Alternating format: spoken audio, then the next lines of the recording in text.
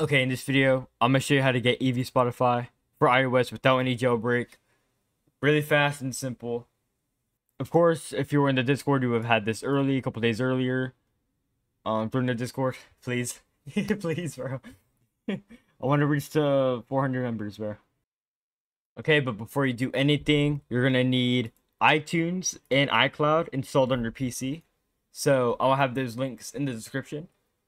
Download those. Make sure you're logged in on both of them, especially iTunes. Okay, after you installed iTunes and iCloud, and you're logged in on both, next you want to go to Sideloadly and make sure you're logged in on here.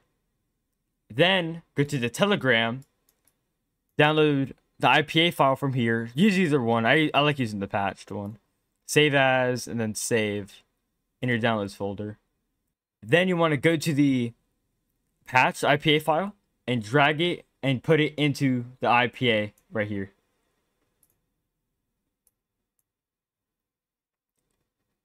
Then once you have that, click on start.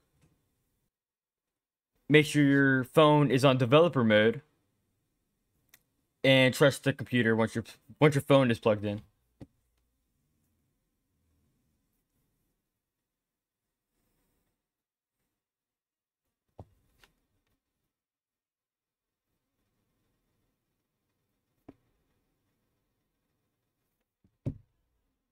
Okay, I'm sharing my screen. Spotify should be downloaded or downloading.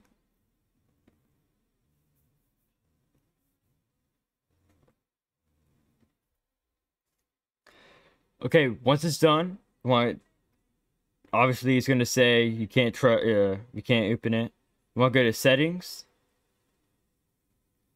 go to general, then go to VPN and device management. Click on, it's going to show your iCloud or wherever it is, and then click on trust, allow, and now you can start using it.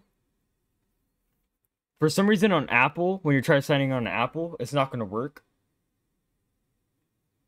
I'm already logged in, so it doesn't really matter. And yeah, that's how you get EeveeSpotify for iOS. And I'll see you guys next time. Goodbye.